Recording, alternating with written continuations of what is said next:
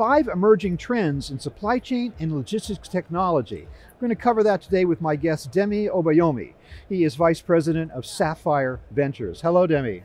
Hey, Bob. How are you? Good. Thanks for being with me today. Of course. Kind of a lightning round of 5 big ones. Let's go through them one by one really quickly, and I'd like to hear your views on each of them. Absolutely. The first is this idea of supply chain visibility, which has always been a concern, goes mainstream.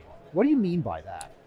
So what we mean by that is we've had tracking for all of our consumer packages for many, many years now. We're so used to being able to open up an app, open up Amazon, open up Walmart or whatever, and know where your package is on its way to you. You can even see someone like right outside your door, just a few streets away. Mm-hmm. And historically in supply chain logistics, shippers just didn't have that type of visibility into where their package was. It could be on the ocean, and then you've just completely lost visibility of where that particular package is. And of course, shippers are demanding to actually be able to know where a particular package is at a particular point in time, because these are multi-million-dollar packages, right? Very expensive, high-value goods. Mm-hmm. And the experience in our consumer lives is what's driving shippers to now push for that demand as well in their businesses. And that's really what's led to the rise of companies like 4044, which helps companies pinpoint where their packages are or where their cargo is, on the seas or on the rails, on the roads. Mm-hmm. And you can actually go deeper if you work with someone like Tive. They can actually tell you what's the temperature in the of your particular pallet, what's the humidity, what's the orientation. If you need to go to that level of detail on what's happening with your packages, it's going from the origin point to the destination point. It's just literally real time, Demi, or near time, or this is very close to real time. I mean, mm-hmm. with something like Tide, they're basically able to emit a signal, and that's picked up by their platform, and the customer can view that on a dashboard and see, okay, this is the temperature while it was in Vegas, this is the temperature while it was in San Francisco, and so on and so forth. And so in 4044, you can pinpoint exactly where a particular shipment is, at a particular point in time as well. And when you say customer, are you referring to the retailer / distributor? Yes. And then the shipper, so the owner of the item. And then they, of course, are in a position to pass that information down to the consumer, to the end shopper. Exactly. Right. Exactly. And sometimes logistics companies will purchase this as an additional service to their customer who owns the cargo, right? To enable them know where their packages are, their cargo is at a particular point in time, as well. Okay, cool. All right, that's number one. That's number one. 2, customer experience, which everybody talks about, becomes critical to survival. Exactly. What's that all about? So really, that's again looking at our consumer lives and just thinking about, our relationship with, an existing retailer, maybe like an Amazon. If your package is lost, you can quickly connect to someone, digitally through chat, or you can have a phone call with someone to discuss what's wrong with your package. If you need a refund, again, it's a very easy process. Logistics at the end of the day is a services business, right? And there's low differentiation between one particular logistics provider and the other one. Mm-hmm. But what really changed the game is that companies like Flexport and other tech-enabled logistics providers came into the market, and they're digital first, right? They're technology people who came and decided to build a tech-enabled logistics company, and so all of their customers have a digital website or platform that they can log into. They can see all of their documents. They can see all the communication they've had with Flexport. They can communicate or chat with someone from Flexport, right, to figure out if there's an issue with a particular piece of cargo that's moving across the seas. And if you're a traditional freight forwarder in this particular example, and you don't have that platform, someone always has to pick up the phone or always has to send an email or something like that to communicate with you, then the experience is just not as good, right, as it is with someone like Flexport. And that's really forcing a lot of companies to either build some of this digital experience internally or to work with vendors like Logixport to do that. And by critical to survival, what we mean is that customers simply won't do business customers again just has a higher standard of what they expect from a vendor. Yeah, with a retailer or an e-tailer, if they fall down on the job, they're dead to that customer. Exactly. So it's really for logistics companies, like if you're a freight forwarder, if you're a trucking company, or anyone who's responsible for moving goods from point to point. Yeah. If you don't offer that digital experience, then you're at a disadvantage, right, compared to a tech-enabled broker or a tech-enabled freight forwarder. Something like that. Okay, this next one's interesting. Comprehensive risk management is a prerequisite for resilience. I feel like I should ask you the meaning of every single one of those words, but just in a bird's eye view of it, what are we talking about? Yeah, when it comes to risk management, this really is kind of born out of the pandemic, right? And also we had geopolitical challenges post-pandemic too. But with the pandemic, you had factories starting to shut down. And when a factory shut down, that means that there's someone, wherever was manufacturing their goods in that factory, no longer can produce those goods, and that's going to affect the downstream customer who was expecting those goods at a particular point in time. Similarly, with the pandemic, you also had a lot of, and geopolitical concerns, you had a lot of raw materials that started to become scarce. So I think of risk management almost in like two levels.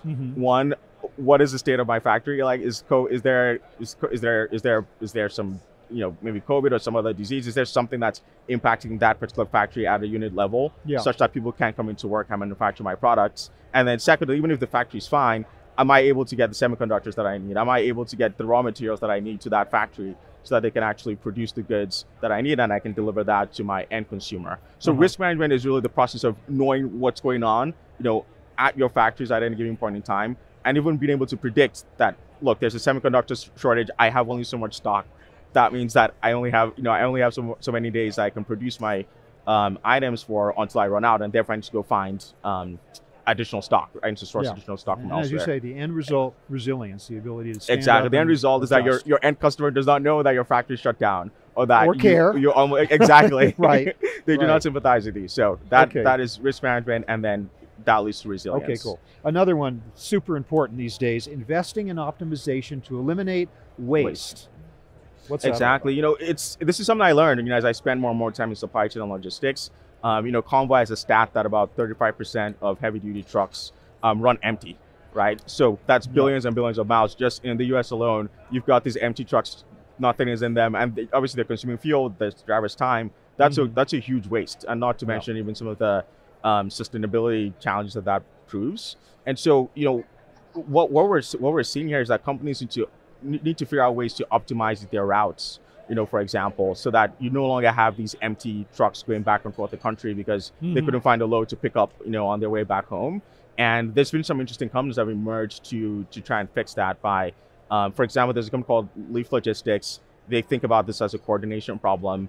And so if they know that one particular company needs to move goods from San Diego to LA and another one needs to move goods from LA back to San Diego, they can almost create a network with those two companies and ensure that there's a reduction in the number of empty trucks that have been driven back and forth. Sometimes when we talk about a capacity crunch, it doesn't mean the capacity is not there. Exactly. It just means it's not being optimized and used properly. Okay. In fact, a lot of people think we have enough capacity. It's just not being coordinated well enough. Okay. A final one, the need for data interoperability. Between where? Exactly. This is a good one. So what I've learned is that, first of all, a lot of legacy enterprises have built up their own internal systems. So if you're a freight forwarder, you may have one pricing system for air freight, and then you may have another pricing system for ocean freight, and you need to connect that to your TMS and to your website. And so those four systems now all need to communicate to each other. But it's going to take you, a team of 78 people, and it's going to take them a year to be able to connect those different systems together by themselves. And that's kind of created opportunities for vendors like Chain.io who have expertise in this particular area. They've done it before for several other customers, and they can basically plug and play the existing connections for you and help you piece together your systems, and that way you can better serve your own end customers. So there's sort of like that internal use case where I need all my systems to talk together for me to be more effective as a business. And then there's the external use case where I could be a supplier and I sell my goods to Walmart for them to put on their store shelves. I need to communicate with them back and forth that, hey, I'm sending you an order, it's going to arrive at this particular time in this quantity, and so on and so forth. And new vendors also emerging to help facilitate those connections as well, because a lot of people who are born in the last 20, 30, 40 years are not used to EDI. They're used to APIs, but now they need someone who can actually convert an API to EDI and then help them communicate with Walmart. Visibility, optimization, efficiency, that seems to be a theme that runs through all five of these trends. Thank you so much, Demi, for kind of outlining these critical ones, but I want to take just a quick moment to ask you specifically about Sapphire Ventures. Who are you guys and how do you fit in? Absolutely. So we're a global venture firm. We invest across all of North America, all of Europe, Israel, and we even have investments in India, Australia, and several other countries as well. We manage about $10 billion in total. And we think of ourselves as a growth stage investor, so really helping companies who've achieved product market fit to scale from the single digit millions of ARR all the way through to 9 figures of ARR. And we've worked with companies like Project 44 specifically in supply chain logistics to do just that. We found them when they were single digits, and now they're many times that at this particular point in time. In addition to capital, we strongly believe in supporting entrepreneurs with additional services. And so we have teams internally that will work with our founders, help them find the best talent for their companies, help them find the best customers and partners from our network, and also help them with their internal operations too. So we're based in the Bay Area, but we also have offices in Austin, in New York, and the UK. And we're excited to work with entrepreneurs in supply chain logistics and also, a wider variety of categories to help them build what we call companies of consequence. We covered a lot of territory in a very short time. Thanks so much, Demi. These are great 5 emerging trends to hear about and also learn a little bit about Sapphire Ventures itself. Of course. Thank really you, Bob. Appreciate you being with me. Thanks Great so much. to be here at Supply Chain Britain. I look forward to being here again. Okay, cool. I've been speaking with Demi Obayomi of Sapphire Ventures. Thank you very much for watching.